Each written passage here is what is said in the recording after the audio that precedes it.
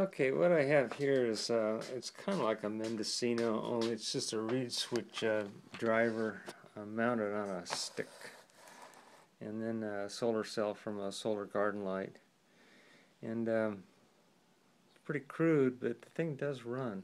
It's interesting. It's just that 30 gauge or 34 gauge wire on that thing with a reed switch, which is right there, and then there's a capacitor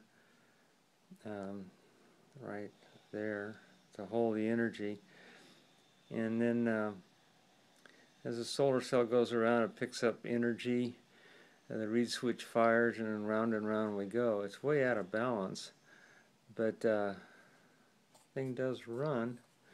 Let me take it out one more time. I'll show it running out here, but yeah, just something I wanted to show what's going on here.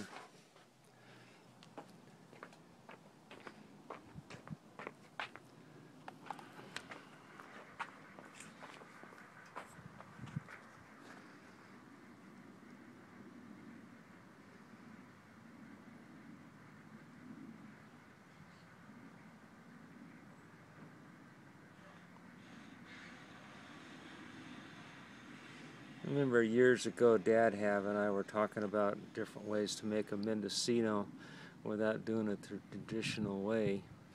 And this is very untraditional. I don't have any magnetic bearings. It's just a needle and a Phillips screw.